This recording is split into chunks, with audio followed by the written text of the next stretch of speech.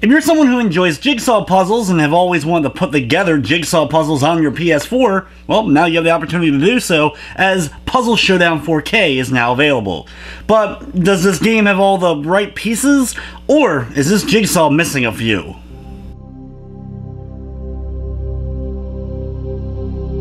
Puzzle Showdown 4K is, well, a puzzle game where you're going to be putting together jigsaw puzzle after jigsaw puzzle. The game features a pretty large variety of pictures that you'll be able to turn into jigsaw puzzles and then put back together. There's a decent amount of music also to listen to, and you can even change which type of music you would prefer to listen to while putting together all of these puzzles. The pictures themselves are broken up into a variety of different categories, such as animals or cities or wacky. After selecting which picture you want to put together, you then select how many pieces of the puzzle you're going to want to deal with, such as having a low amount like 28 or 60, or going all the way up to 510 pieces for you to put back together. You can also decide whether or not the pieces can be rotated, so you'll have to not only find where they go, but also make sure they're rotated in the right direction.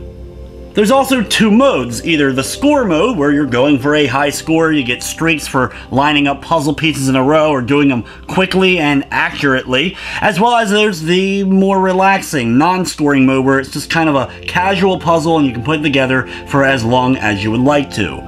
If you're doing a big puzzle, like a 510 piece puzzle, you can save and exit at any point and then come back to it later on, though you only get one save, so once you go back in, that save's erased and you would have to save again, or if you select a different puzzle to go into, your previous data will be erased.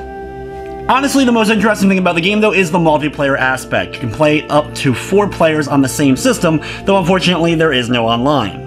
The way that it works is you're all on the same puzzle with the same set of pieces. You're not all working on your own individual puzzles. So when you have a piece, none of your friends are going to have that same piece. And you only have 3 pieces at a time. So the more you lay down in the correct spots, the more pieces you'll stop your friends from being able to get, and thus being able to see how high of a score that you're able to obtain.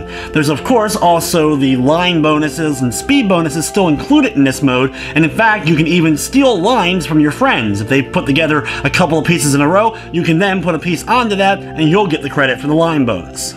If you don't want to do it competitively though, you can turn off the scoring mode and you all work on the same puzzle, so it's more of a cooperative style of mode for the puzzles. And that's basically it. It's a jigsaw game with a decent variety of pictures to it, but if you're not into jigsaw puzzles, this is definitely one game you're not going to want to check out. And there's not a story mode or anything else thrown into the mix to really make it much more interesting than what it is.